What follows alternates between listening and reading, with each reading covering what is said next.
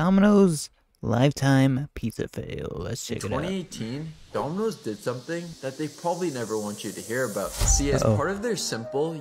Oh man, like if you watch...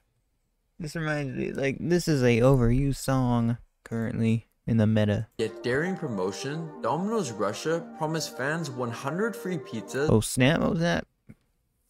Guys, there's so many, like, different countries that have different food, like, menus. So I don't know how Domino's Russia pizza is. For the next 100 years. Wait, the catch, 100 free you have to pizzas? get the Domino's logo tattooed on a visible part of your body and shared on social media. And no way, really?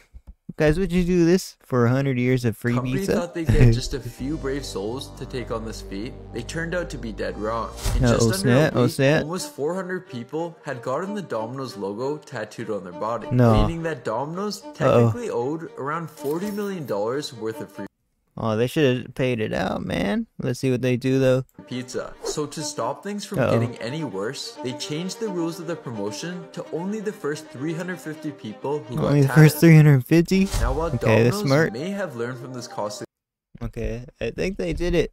lesson, for some of us, it'll leave a lasting impression because... Well, at least they lived up to the word. At least they lived up to the word.